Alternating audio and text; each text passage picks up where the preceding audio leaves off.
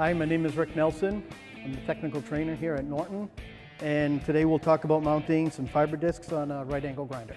Fiber discs come in two different styles. The first one I'll show you is the standard. So you want to push the button in to lock the spindle on the right angle grinder. The first piece that we'll put on is the backup pad. So the backup pad has the same thread as the right angle grinder. So you want to manually twist that on and just put it snug so it stays in place. You want to take your fiber disc, and in order to put it on the grinder you need the retaining nut, so just put that in.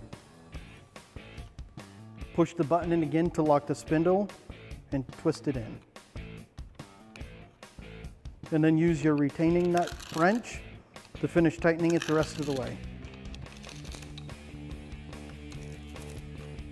The second fiber disc we'll be mounting is the speed change, and this one you don't need the retaining nut because it has the built-in speed change fastener. So when doing so, you need a special backup pad. The Norton standard disc has a hub on the back of it, or nose, where the other one has a no-nose hub.